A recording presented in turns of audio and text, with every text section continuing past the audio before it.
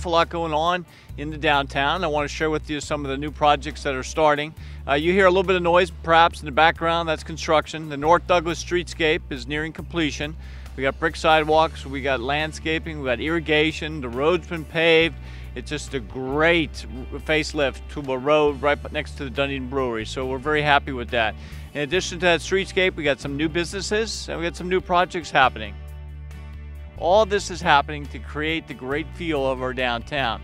Activity-wise, we have the market, the very popular downtown market will be starting in the first week of November. That'll be the Friday, Saturday.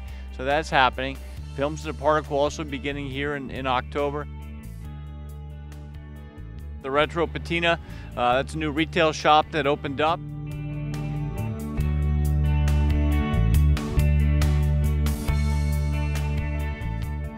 We have Casatina's right in the heart of downtown that's expanding. We have on Broadway, back in the day bookstore is now on Broadway. Great place to go ahead and get a book. On 200 Main Street, this is down by the water, it's called Victoria Place. This is the luxury condos and 10,000 square foot of retail space that's also right in the midst of beginning. So that's happening very nicely. Also want to encourage you to take a look at the new public art we have downtown. To make your experience even a little better when you're walking, we have dolphins that have been donated and sponsored by Peter Kreuzinger and Cafe Al Fresco, the Bon Appetit. We have two dolphins, one right near the trail and on Main Street, and we have another dolphin that's down by the marina, down by the Bon Appetit. In addition, on Broadway, we have some new art, some figurines that are attached to the building. This is courtesy of Joe Kokolakis. They're on the building.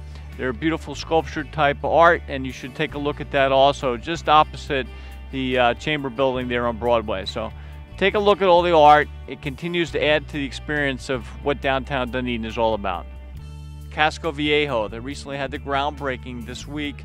And this is a project that will feature retail shops on the first floor and residential condos above too.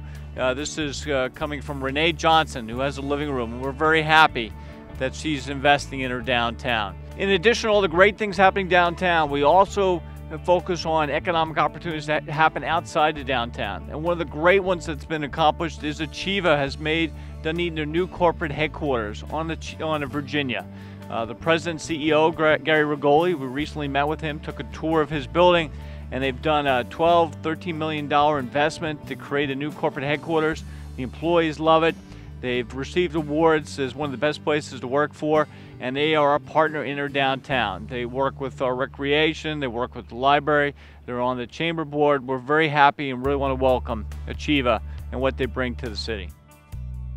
This location is good because it's quiet, and there's plenty of parking, and since we are pretty employee focused, we try to add a lot of amenities to the building that make this a great work environment. We included a couple of quiet rooms, one upstairs and one downstairs, so if an employee is stressed or they're not quite feeling well, they can go and relax. It's a soft lighting, soft seating room off by itself. We have a pretty nice sized break room that employees can come and have lunch, and we've had functions in there. We have a multi-purpose room where we have a lot of meetings, but we also use it for exercise classes and everything in between.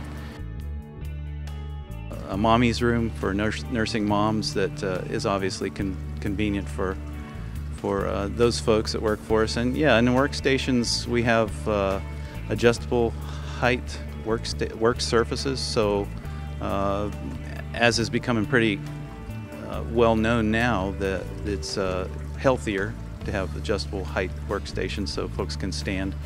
But we added to that treadmills, so while you're at your workstation standing, you can actually be on a treadmill and be walking and moving your legs, so it's healthier. And with a lot of collaboration areas, everything's kind of open and it gives folks a lot of chance to interact. Found everyone at the city very welcoming, very friendly. They went out of their way to help us and answer questions. And with all the equipment and everything here, our data center obviously is here too, so that's a pretty big part of our footprint. The total investment was around $14 million. So we initially started with 150 or so employees. We're over 160 now. So we've got a couple of departments that are growing pretty well, and we expect to add more positions in 2015. Achieva has been around for 77 years, and we've been largely serving the education community for most of those years, but we have what is now called a community charter, so we can serve the general population. We serve 9 counties. We have almost 20 branches across those 9 counties, from Pasco all the way down to Lee County. And we have other counties that we don't have locations in yet. But we provide financial services from A to Z, just like you would expect from a financial institution: consumer, mortgage, business, etc., etc. So we have about 160 employees here in this building and about 310 overall. So Achieva has been recognized by the Tampa Bay Times as one of the top workplaces the last 2 years.